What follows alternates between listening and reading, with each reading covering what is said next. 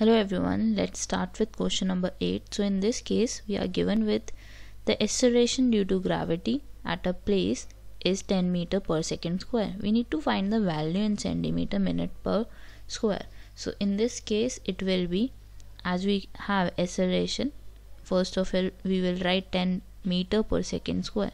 Now we need to convert this into centimeter over minute square. So 10 meter per second square.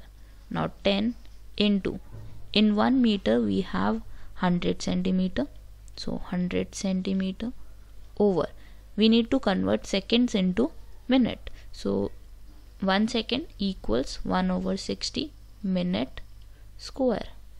Now this will be 100, 10 we have and 100 here, so 1000, and this 60 square will come over to numerator part, so it will be 3600.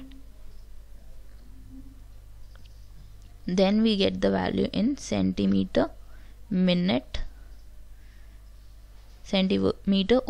minute square, or you can write it as 36 into 10 raised to power 5 centimeter per minute square, or even you can write it as 3.6 into 10 raised to power 6 centimeter minute square. So that's your answer for question number 8.